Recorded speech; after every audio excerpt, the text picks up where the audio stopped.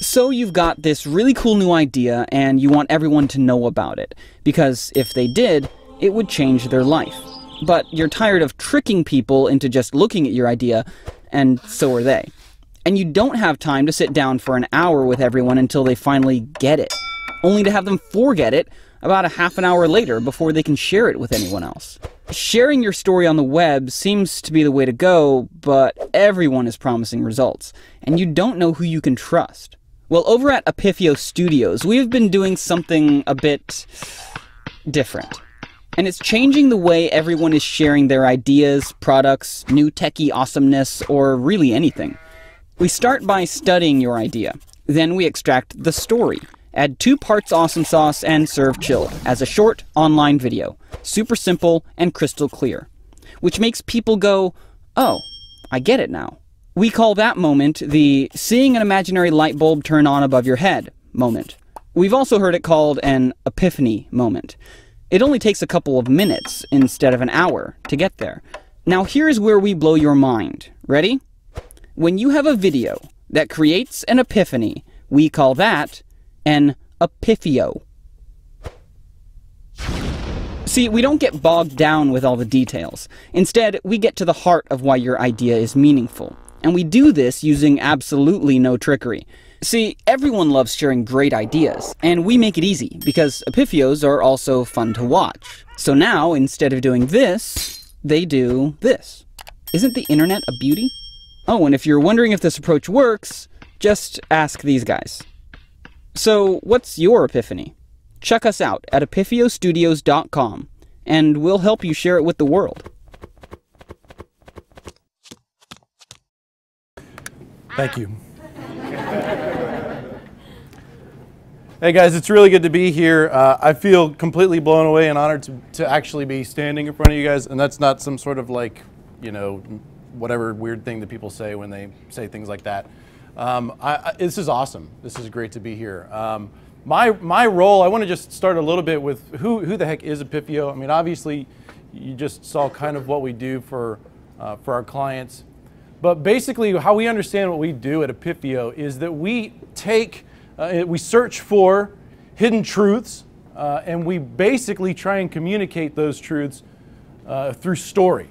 Because we believe that when we do that, we create epiphanies, and that those epiphanies can actually change people's lives. And I know that that sounds grand, changing somebody's life, and sometimes it could change the way they think, the way they feel, what they do, what they believe. At some level, in some way, our goal is to change people.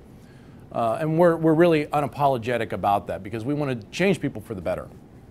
The role that I play at Epifio is that I lead a team of people known as story leads. And these are some of the most brilliant, hardworking, awesome people you will ever meet. This is the team of people at Epifio who really sit in a very unique position within the company.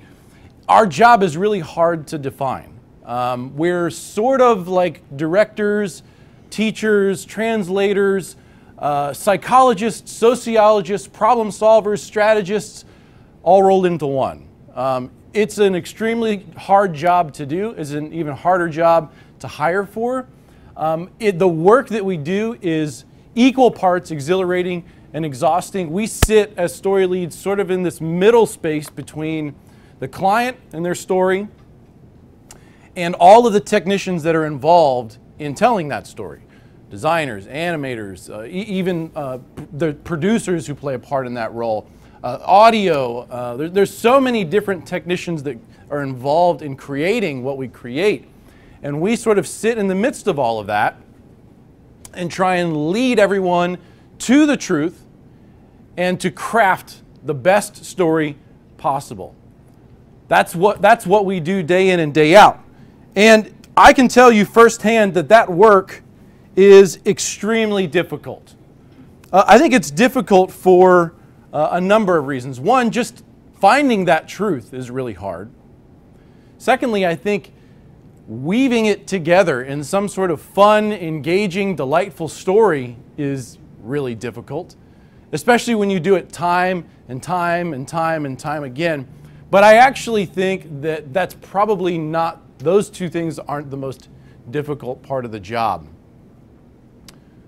And it makes me think of this story. Maybe you've heard it, and if you have, don't give away the punchline. But long, long ago, there was a smuggler who day in and day out would load his donkey with hay, because hay was the easiest thing to conceal the stuff that he was smuggling across the border. And so every day he would head to the border crossing, and the guards would search and search and search, and they could never find what he was smuggling. And this happened day after day, and days turned into weeks, and weeks turned into months, and that turned into years. For years, this smuggler would cross the border, smuggling and hiding with hay what he was stealing.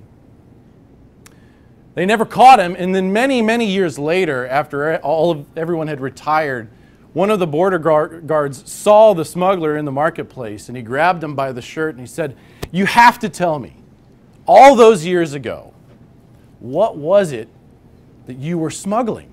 I have to know." And the smuggler looked him in the eye and said, "Donkeys." And I think that illustrates why our job can be so difficult as story leads and as storytellers.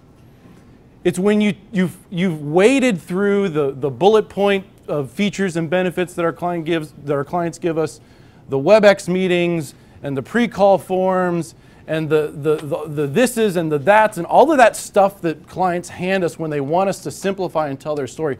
When we've sifted through all of that and we found this thing that we think is actually a powerful truth that the world should know, and that if the world could see this and understand it, that it will actually change their lives, and it's right in front of the client and we put it right in front of their faces and they just can't see it. They just can't see it. It's right in front of them and they just can't see it. As people who want to bring meaning and truth into the world, when you put it in front of someone and say, "Let's do this," and they just have a heart, they just almost refuse to see it, that's a really difficult place to be. And it begs the question, why would anyone do that? Why would anyone take a truth that has been hidden, that is now brought to the surface and brought to light? Why would anyone choose not to see it? And I think there's a few reasons. I'll give what I think are 3 decent reasons why. I think the first is we live in a world that is just wrath, just totally consumed with fear. I've been so surprised and shocked when I talk with people on the phone, when I talk with clients on the phone, just how terrified everyone is. Everyone's just so scared. They don't want to offend anyone. I think sometimes we forget that communication, that marketing, that standing out is about standing out. It's about looking different. It's about not being safe. It's about being memorable. But we're just so scared. We're just so terrified. I think one of the other reasons that we would choose to allow truth to be hidden is that we just think too small. Faster, cheaper, more efficient. Yeah, I get it. Those are valuable things.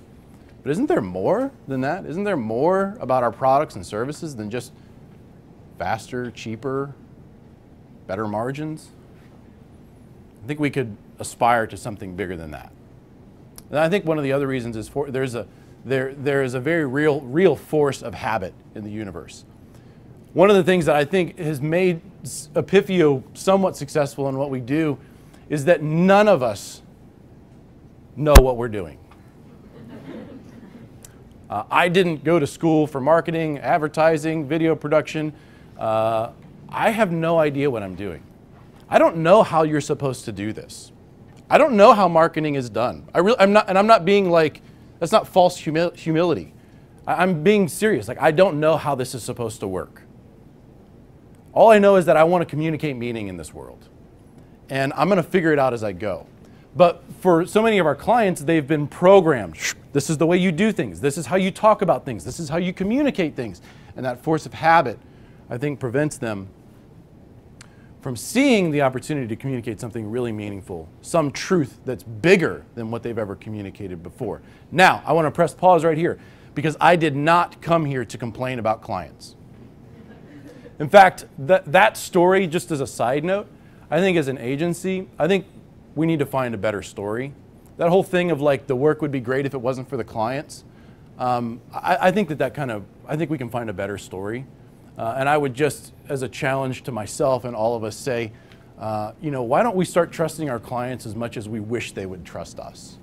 And I think when if we do that, we'll find that we can work together with our clients and create some pretty cool stuff.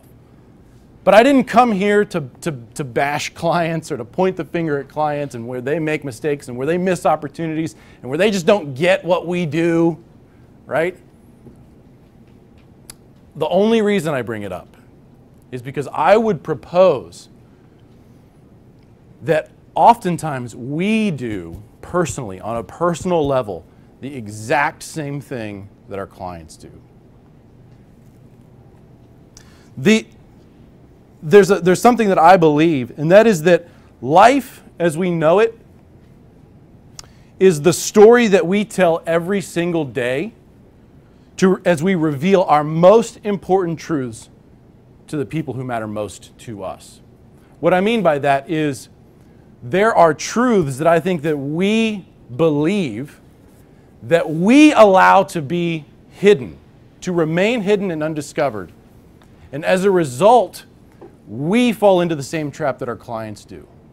And I think we fall into the trap that they do for all of the same reasons. I think that we are terribly fearful and terribly insecure. I think that we're afraid to stand out at times. We don't want to offend someone. We don't want to stand for something. We don't want to be different. We say that we do, but when it comes down to it, we don't. I think there's also the reality that we all struggle with small thinking too, don't we? If I could just be a little more comfortable, life would be great. If I could just have that promotion, life would be great. If I could just get that job, if I could just win that client, if I could just get this award, if I could just, is that it? Is that the highest truth for you?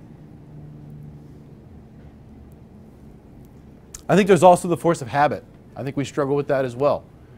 Day in and day out, we just do the same things we've always done and we don't stop and think, is this really going to take me to where I want to go? For many of us, we don't know what our hidden truths are. They're still hidden and we can't see them. And for a business, that has consequences, right? If you're a brand or you're a company, if you don't recognize that truth, if you don't live into that truth, maybe you don't gain as much market share. Maybe you don't have as much brand awareness. Maybe sales aren't as high as they could be. But for you and for me on a personal level, the stakes are much higher. If you don't know what your truth is, and if you're not aligning your life to that truth every day, there's no telling where your story could take you. I believe firmly that everyone, all of us, are going to end up somewhere. Very few of us will end up there on purpose. 10 years from now, you're going to be somewhere. You're going to be working at some company, you're going to be in some situation, you're going to be somewhere. The question is, are you going to be there on purpose? Or are you just floating your way along till you get there, hoping that one day your dreams will come true? In life, everyone ends up somewhere. Very few end up there on purpose.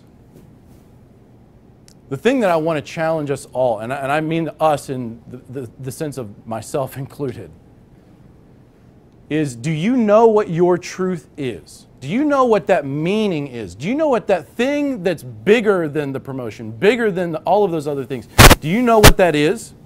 And are you aligning your story to that every day? Your life is telling a story. Right now, every day, you are telling a story with your life. And when you tell that story, you are revealing what you believe to be the most true to everyone around you. And that's the question I have is, what is that truth? Because if we don't know what it is, if it remains hidden, we run the risk of living a less than life, of creating less than things. And I don't know about you, but I want to create awesome things. I want to do awesome things. I want to live an awesome story. I want to every day, I want to live into a story that takes me somewhere that's beautiful, that's important, that's significant, that changes people's lives. And I know that at Epifio, that's one of the things that really permeates our entire culture as a company. We're not interested in just making videos. We're not interested in just creating stories for our clients. We want to create our stories. We're a community of people that are looking at one another and saying, how can I help you live into your truth and to tell your story? So what's the solution? How do we avoid living a story that's less than? How do we avoid winding up somewhere that we don't want to be one day? I think the answer is one of those answers that's really simple and not easy, right? I think it's discover your truth and tell your story. And I mean, that is not easy at all. Yes, it's simple, it's obvious, but it's not easy. First of all, it's going to take a lot of work.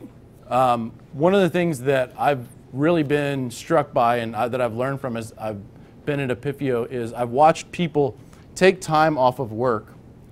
Not to go to Vegas, not to go to the beach or go on a ski trip. They take time off work so that they can take their families somewhere, unplug, go offline, and pull out the whiteboard and begin to work as hard on their life and their story as they do on the stories that they tell for their clients.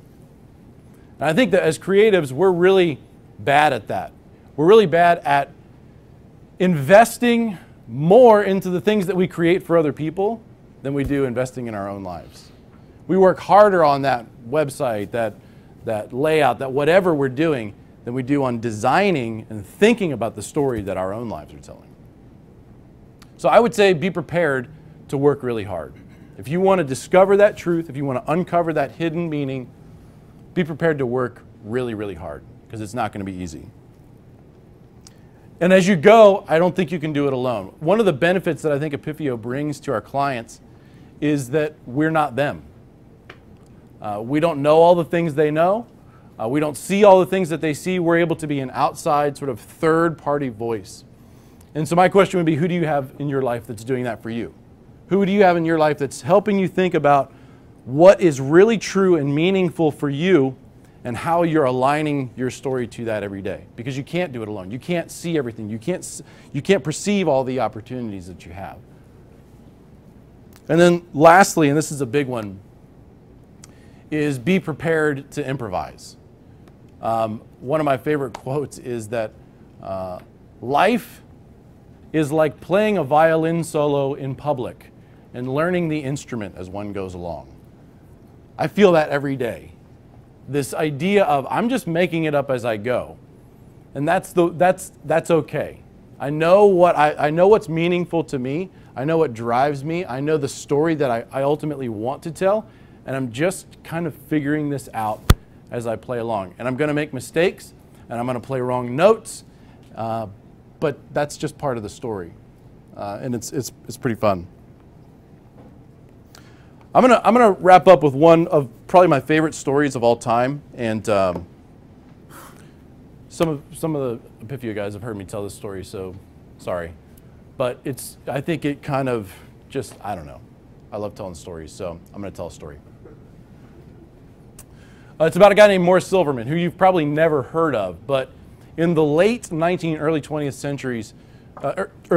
century, there were thousands upon thousands of Eastern European Jews who came to America in search of religious freedom and in search of a really better life and opportunity for their family. Morris was one of those, and he had always served in his hometown as the shamus at the temple, the synagogue. And if you don't know what a shamus is, it's the person who basically serves as the synagogue helper. So you can imagine his shock and delight when he gets to the United States, New York City, and he finds that there in the paper is an advertisement that the 2nd Street Synagogue is looking for a shamus. Tremendous opportunity for him. So he goes and he applies for the job, and during his interview, which goes really well, at the very end, they ask the question, almost in passing, of course, you can read and write. He says, I'm terribly sorry, I grew up an orphan. I was never educated. If you need me to pray, I can pray. But I never learned to read and write. He said, well, my good man, I must apologize. Here in America, you must know how to read and write. And of course, he didn't get the job. The next day, he took what little money he had, and he walked out and bought, on the street, he bought a needle and a thread. And he sold that needle and thread. And rather than taking the money he made and spending it, he bought more needle and thread and sold that. And then he bought more and sold that. And eventually he sold from a tray, and then that tray turned into a cart, and then that cart turned into the storefront that he sold in front of, and then he went from owning that storefront to owning the entire building. And that's when Morris Silverman discovered his true calling in life. And he began to buy up building after building after building after building after building, until he became one of the most successful real estate men in New York City. And the day came when he had to make his biggest deal ever. And he had to borrow $1 million, which at that time was an astronomical sum of money. And if you needed that kind of money in New York City at that time, there was one place you went, Chase National Bank. And greeted in the lobby, he was greeted by none other than John D. Rockefeller himself. John D. Rockefeller welcomes him from the lobby into his office, and they sit down across from one another at his huge mahogany desk. And John Rockefeller says, Morris Silverman, you are the epitome of the American spirit. You came here with nothing to our country, and you've made yourself into one of the most successful real estate men in the city. And I am now going to loan you $1 million. And he pulls out the giant leather checkbook and he flips it open and he spins it around, he slides it across the table, and he hands the pen to Morris Silverman. He says, fill out the check for whatever amount you would like.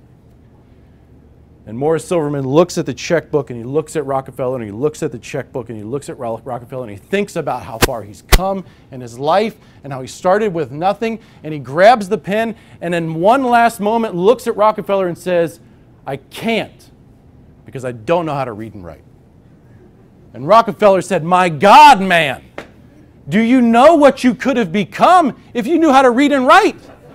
And he says, yeah, the shamus at the 2nd Street Synagogue. Life is an improvisation. Storytelling is an improvisation. Know what your truth is. Know what you care about. Know why you matter. And make it up as you go. Tell the story as you go. Align your story around that truth. And I believe that if you invest in discovering that hidden truth, and if you tell that story well, that there's no telling where that story could take you. Thanks, guys.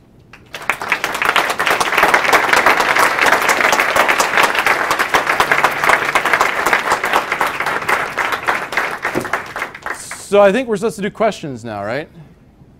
Is that how this works? Absolutely. So, questions? Anyone?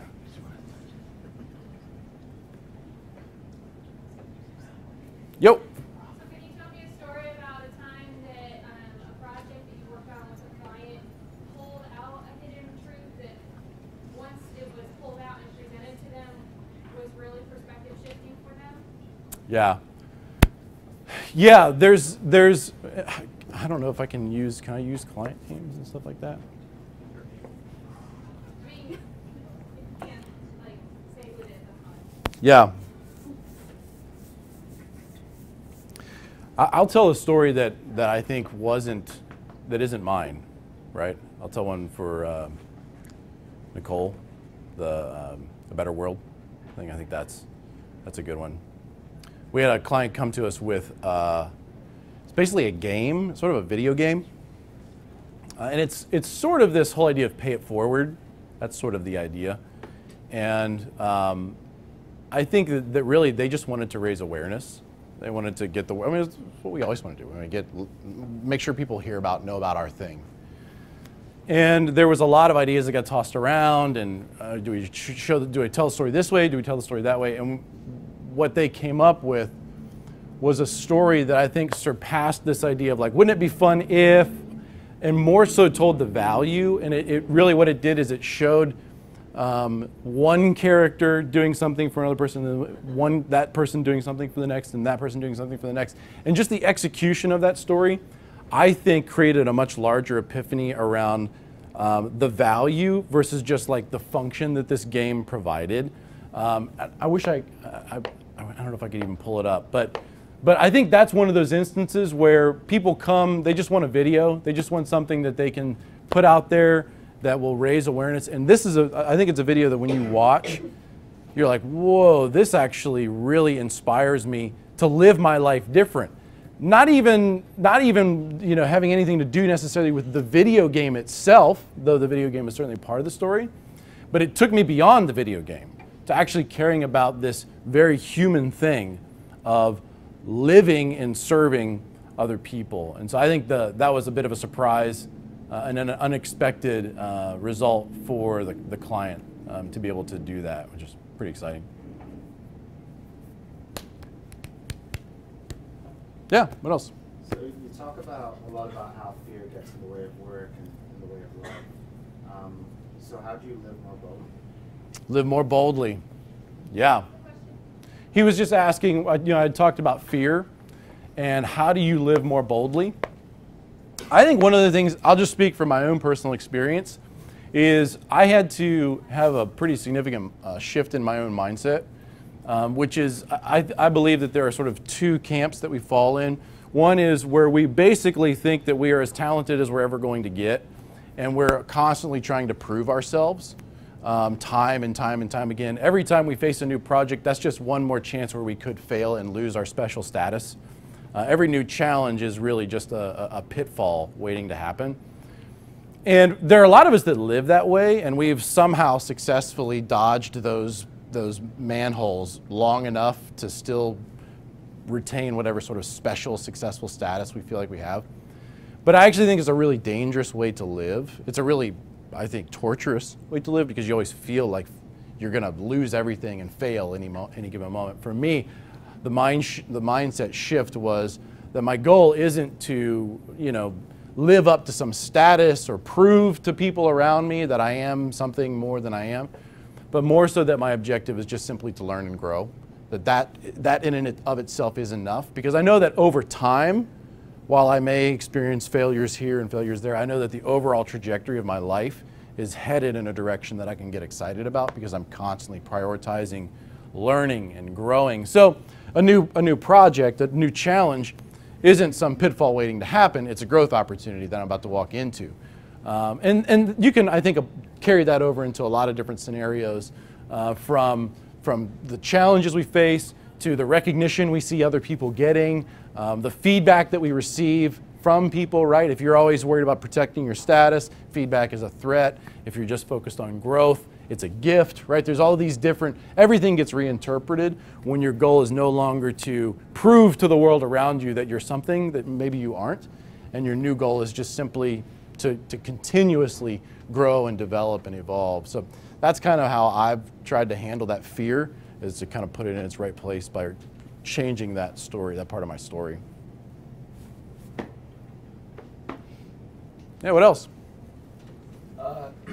So, like, you guys create these videos and try and make them short, but at some point your client has to explain that to you guys to learn it. Is that process kind of like that hour-long sit-down, or is that like way more involved, right, like over days and weeks? Yeah, that discovery stage of the process is really fun. It does usually start with, like you said, an hour phone call where we jump on the phone with our clients and we just get them talking, we ask questions. They've sent us some information ahead of time, and then they always, not always, but a lot of times they'll send us stuff afterwards. But it just comes down to having that initial conversation, and then there's some sort of circle ups that we do after the fact where we as a team just work to discern it. And it's sort of a skill just like anything else. You know, when we bring new people on, they kind of have to get their bearings. And it's funny when you watch the people who have been doing that job a little longer, how sort of quickly they can like, there it is. And it takes some of the newer people a little longer to really get that proficiency. But I think it's just like anything else. You build that muscle, and it's sort of a radar for meaning. You know, there's always going to be competing ideas and competing meanings in everything, and trying to discern and figure out what's the most meaningful, though, right? Yeah, this can be the simplest way to explain what it does, but what it does isn't nearly as important as why it matters. And so let's tell the story around why it matters. First and foremost, and only get into the what and the how, in so much as it helps people to understand why it matters. I don't know if that helps to answer your question or not, but it's a couple of conversations at the beginning, and then that can always lead to deeper conversations if what we propose to the client isn't the story that they want to tell or isn't the truth that they want to reveal. But we try and make it really collaborative, not only internally, but with the client. Really want to work as a team with them. Yeah? What was your background and experience before you were doing this? That's a great question. So I spent 12 years or so-ish in church ministry. I worked on staff at a church. Did a lot of different things, from communication to music to creative to management. Thrown in the mix, there's some like other music ventures. My first trade was carpentry, so I'm kind of good with my hands. But yeah, I kind of have a love for a lot of different things, and honestly, people, you know, I had to go through this like weird insecurity phase when I first started working at Epifio, because I'm on the phone with these like Fortune 500, you know, clients. I'm like, I have no business being on the phone with these people. I don't know anything about marketing. And I was always afraid that they were going to ask me that question. That they're always going to be like, so what did you do before you came to Epifio? And of course, sorry, you're breaking up. I didn't but here's the funny thing. Here's the funny thing about that. I actually think that experience, I think that there are few experiences that it could have prepared me as well for this job as that job. Mainly because when it comes to discerning truth and telling stories, it's all about understanding people, right? It's how do people work? What do they care about? What's meaningful to them? In ministry, all I ever did was deal with people and talk with people and understand what they go through. And I've also had to kind of reassure myself that, like, I've had to answer some pretty tough questions, like, how does the Trinity work? And like, what's up? How could a good God let bad things happen to good people? So I'm pretty sure I can handle your like cloud computing thing, right? Like, I'm not super worried about it. So I don't know. That's just kind of like where I had to sort of suss out there on that whole like insecurity thing. But yeah, it's a sort of an unlikely path, but it sort of makes sense in hindsight. What else? How do you get a group of people to, like, whether you're a teacher or whether you're, you know, a pastor or like leading a group of story leads, how do you get them to constantly move past that point of fear and kind of clamoring, competing, trying to like gain titles? How do you keep things, you know, growing rather than get this like competitive fear thing happening? Yeah. That's Devin, by the way. He's one of our writers. I asked him to ask that question. So, yeah, no, he said, basically, how do you know, that whole idea of like moving past fear, how do you lead a team of people in that journey of overcoming the fear and the insecurity and the not wanting to fail in front of others? That's sort of what you're asking. You know, I think that's sort of the essence really of leadership, is helping people live something bigger than what they really are currently living. First and foremost, I think it's by example. I think as leaders, whatever capacity you lead in, whether it's leading your family or leading your organization, you have to fail publicly. I think that's first and foremost. If the message is always, hey, it's totally cool to fail, don't feel bad about it, but then no one ever sees you failing, that's a huge problem. And so I think first and foremost, be open and honest and very, very public and transparent with your failures. So, and then the second thing I think is what gets rewarded gets repeated, and what gets celebrated is what basically becomes normal in your organization. And so I think we're really, some of us who want to try and be forward thinking, we're good at sort of like, yeah, let's take risks and let's fail and but then we never celebrate those failures. We only ever celebrate the wins, right? And I think that again sends a defeating message. I would love to like have like a greatest misses, celebration of like, these were like the biggest strikeouts of the month, right? The things that we like really like screwed that one up, and then, obviously what can be learned from that. But man, I feel like we need to celebrate that stuff a little bit better. So be transparent with your own failures and then celebrate those things publicly, I think is maybe 2 ways you could do that. Oh, yeah. Ladies first, sorry. So on the topic of the glory of failing while daring greatly, do your clients come to you with expecting the possibility that they're going out there on a limb and that might happen, or are they always expecting success? It's funny. Like we have to deal with expectation a lot. The question was basically, what are clients' expectations? How often are they expecting this like journey into the like mysterious, mystical unknown, and who knows what comes out on the other end versus like, I want an epiphio, right? This is not hard. Give me that video we just watched.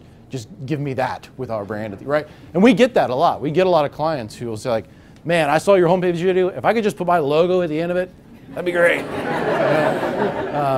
And we're like, can do. No, I think most of the time, I think if I'm completely honest, most of the time they come in sort of knowing a little bit of what they want, and they're not super open to this like really experimental sort of journey to the other side. That's not to say that we don't try and like sort of lead them there, but I don't think that's the expectation. I think as people, we're just that way. I think we love having control, and we love knowing what we're getting, right? I mean, we love showing up to the showroom floor and saying, give me that one, right? We don't want to go to the factory and just say, whatever comes out on the other end is going to be awesome. So I don't blame clients at all for that, but that's sort of why we're valuable as storytellers, is that we're able to say, hey, have you ever thought about maybe this? And we have to do a lot of selling, even as creatives. We're not salesmen, but we do have to sell them on that idea. And so I feel like we're getting better at that, of like, hey, let's maybe try this other thing. And then of course if it fails, then we just blame the client. No, we really try and do our best to always absorb the risk and really do them a good service. So, great question. Somebody back? Yeah, you had a question back there? You mentioned that it was really difficult to hire for your story leads. Yeah. So how are some of the different ways that you found them? Yeah. A lot of it's through relation. The question was, how have we found some of our story leads? A lot of it's through relational connection. At Epiphio, like, I'll be honest, like, I just love the people I work with. We're really protective of that relational chemistry, and that we want to hire people that, quite frankly, we want to hang out with because they're the people that we hang out with. I spend my weekends with people that I work with, and it's not weird and it's not forced. And I think that that's a bit of what makes us effective at our jobs. But so I think first is just like, do we like this person? Right? Do we want to spend a lot of time with them? But beyond that, I think the proof is in the pudding. The people that we've hired really, like I said, don't come from like the advertising and marketing world. And so one of the things that's become most effective for us is just like giving them the quick hack. Like, hey, here, make an Epiphio. Show us what you've got. I don't care where you come from, what you've done before, if you have zero experience. If you can do the job, then let's do this thing. So it's more of just like, show us what you've got and we'll talk. And that's what we've found to be the most effective method of, I mean, we hired, I don't know, 5 or 6 people recently in the past 6 months. I don't know if I saw their resume. Like I don't really care. I really don't. Make a video for me. Show me what you can do. Win me over. Here's what's funny about that question is I would interview people and I would ask them like, why do you want to work here? All the typical questions. And they would say these things like, I just love telling stories. Oh, tell me a story. I'm like, what the heck? If you love telling stories, then tell me a freaking story right now. And so I think that's just, just being that that sounds like, I don't know, maybe that's unprofessional. I don't know. Again, I don't know how this is supposed to work. But if you love to do something, then just do it. And if you're good at it, then you can come do it for money. But yeah, so I don't know. That's just sort of how we've evolved over time is just it's gone from just hey, this guy has a brain, let's hire him. He can write things to okay, let's really see how you do in the job. We're getting better at that. But again, I think it just comes down to proofs in the pudding. Let's see what you can do, and if you can do it, great. Yeah. Yep. I was wondering if there's key pillars that you follow when you're creating the story. Is there anything? It sounds like it can be quite fluid, but are there any sort of key things that you follow? Key pillars. She's asking, are there any key pillars as we're telling stories? Yeah. So I'll give away probably what I think is the most simplistic and obvious to sort of the method to our madness. We try not to be formulaic, but sometimes there's room for structure. If you watch any of our videos, they can all be folded in half. We call it the old story, new story. There's an old way of doing things and it looks like this. And it sucks and you hate it and it's frustrating and it eats up your time and you wish that you could do it a different way, but you can't. And ultimately, here's what it costs you. But there's a better way, and here's what that better way looks like, and here's what it gets you at the end. However many, I don't know, 1,000 videos or something? How many videos have we done? 1,000, 1,500 videos in? That's still working for us. I think there's just something about that simple, very human thing of this is you, this is your experience, this is what you're going through, this is why it hurts. Man, that sucks, doesn't it? And I think the reason that works, and in all seriousness, our clients really, really struggle with that formula, or if you want to call it that, because they want to talk about their thing sooner, right? They want I'm not blaming them, but they're paying good money for this thing, and if they could have it their way, the opening line to every video would be introducing the latest, greatest, brandest, newest thingest. But nobody cares about that story, right? As soon as you start telling that story, I immediately want to change the channel. But if you talk about me, right? Let's talk about me as the audience. Okay, yeah, I'd like to hear that. And it's fun and it's engaging and we like it.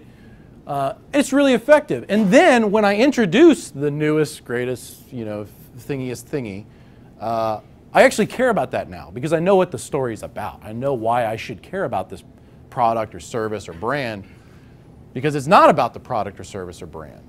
It's about me and how the two intersect. So I would say that's sort of the biggest, most on the nose at face value thing that we live into a lot. But not always. We do some videos that don't follow that story arc. Yeah? Do any of your clients fall off when you have them investigate too much truth about themselves? We don't want everyone to know. Dude, yeah. What's funny is I've had to fire clients before where we got into what their thing was, And it was like, yeah, the world is not going to be a better place if people know about this. And so I've had to do that before, and it's been an ugly conversation. Clients don't want to hear that, right? But our name's at the end of these things too, and that truth. I mean, we want to stand for truth. We want to stand for something meaningful and valuable. And there are more important things than this money than more important things in this world than money, even for us as a business. And so yeah, we've done that before, and it's, you know, I think you're asking sort of a variation of that question of like, man, it's just so hard. I remember I wrote a script that was, I think, probably the best script I have ever written for a client, right? And I got them on the phone. I mean, I was so excited to read them. I'm like, they are going to flip when they hear this thing, right? And I get them on the phone. It's like VP of this and that and the other, and I read them the script. And I'm like, yes. And they were like, I don't really get it. It just sounds like a bunch of like jargon. And that's just, oh, you're like, no, like this is amazing.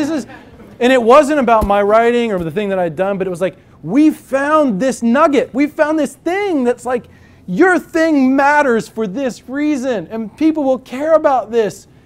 And they were just like, yeah, that's kind of not what we want to talk about. And man, it's just so hard. It's so hard because you got to get back on that horse, right? And still, you don't want to phone it in from that point. That's the temptation. It's always like, well, screw you then. Like, you want a bad video? We'll give you a bad video. Like that's lame. That's not how it works, you know. So it's getting back on that horse and fighting that fight. And I think good things come out on the end, both for the video and for the relationship, which is really important. Anything else? We got a few more minutes. Another question? Come on, one last question. What's the worst thing you've ever done? Never told him. And never told him? Thank you. Yeah, the list is long. Yeah, any other questions before we wrap? Please. No? I guess One last one. So someone asked me this recently. They were talking about with creative strategies, it's more important to be right or to be interesting, especially when you're spending someone else's money. What's the question? In creative strategies, is it more important to be right or to be interesting? Yes. I would say, here's how I would approach that. I think it's most important to be effective. I remember this axiom a lot, in that those who try to be both original and effective are often neither. And as creatives, we really want to be like, whether you want to call that interesting or original or whatever, we always want to be that. And certainly rightness is in there somewhere. I think that's probably our ego in that whole bit. I think the most important thing is being effective. So I'm always looking at our work that way. There's nothing new under the sun. There's nothing that's uniquely unique. So if that's interesting, let's call it that. There's nothing that's interesting. I don't know if I would say that, but I think just approaching it as a creator and asking yourself, will this be effective? Because you can create something that is very interesting, but very ineffective, right? There's plenty of commercials out there that are effective or interesting in drawing in my attention. So I'm never going to buy that product. I haven't been persuaded at all. I haven't been influenced by that. It was interesting, but it actually hasn't done its job. I would have rather seen something that was perhaps less original or interesting, but more effective. I don't know. That's how I would answer that question. Hey guys, I thank you so much for sitting through that.